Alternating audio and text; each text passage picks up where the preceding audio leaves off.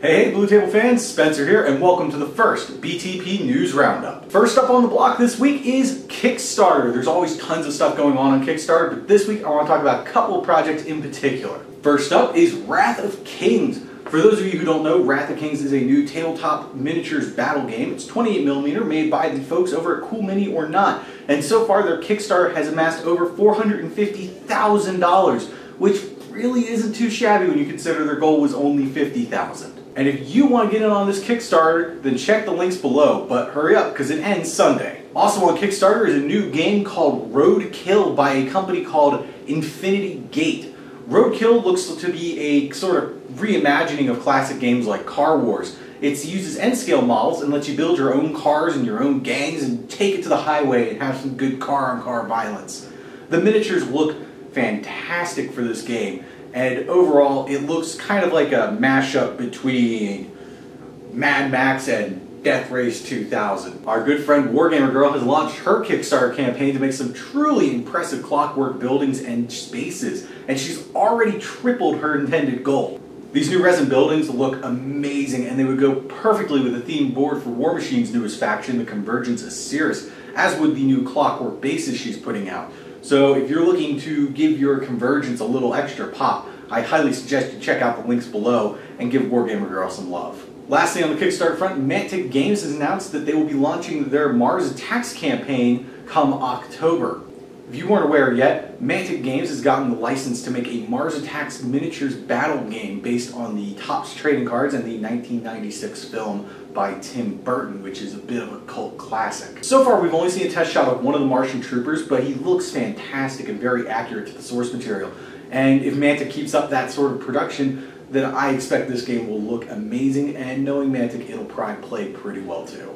So keep your eyes and ears open for that come October, and also keep it here to BTP News for more news on our new Martian overlords.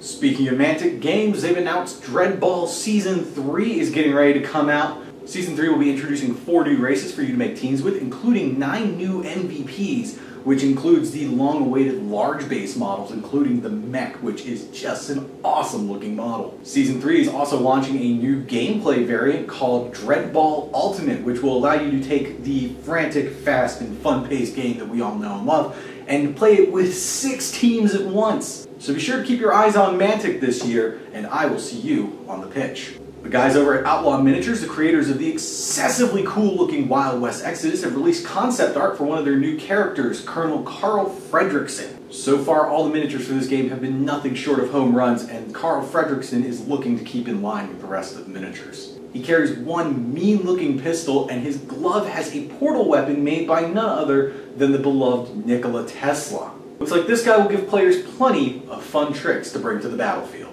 On the Lamb Games have announced a second edition of their Brushfire Historia Rodentia skirmish game.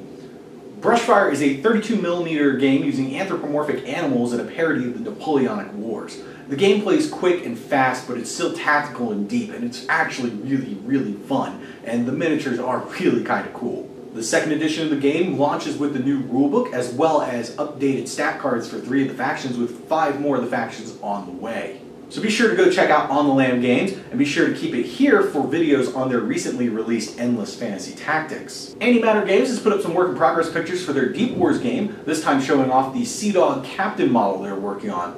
This guy looks proper beefy, and he looks like he can put the hurt on somebody real easy.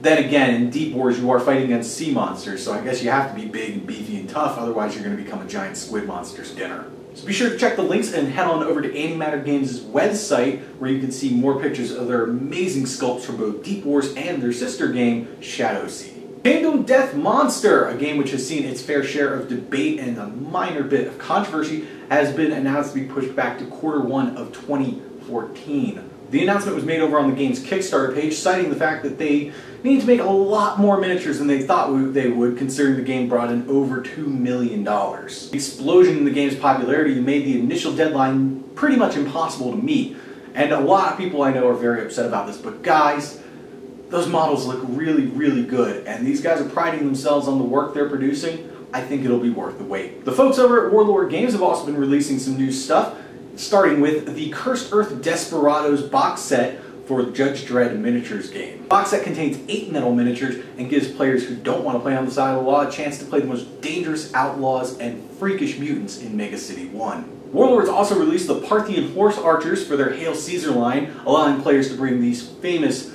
riders to their new games to conquer their foes with speed and deadly precision. Warlord is selling these famous archers either in packs of 3 or as a single group of 12 miniatures as a regiment. And closing out this week's show is something very near and dear to me, Food Machine! For those of you who aren't familiar with what Food Machine is, it's a charity event run by the Privateer Press community, wherein players bring canned foods, which then get donated to food banks and other charities, and are given tickets in a tournament which lets you legally cheat at the game. Some events for this year have already been posted in the Food Machine website, so check the links below for that.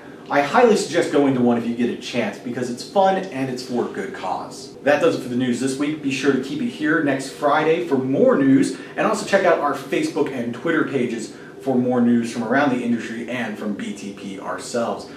For everyone here at BTP, I'm Spencer. Thanks for watching, and I'll see you next week.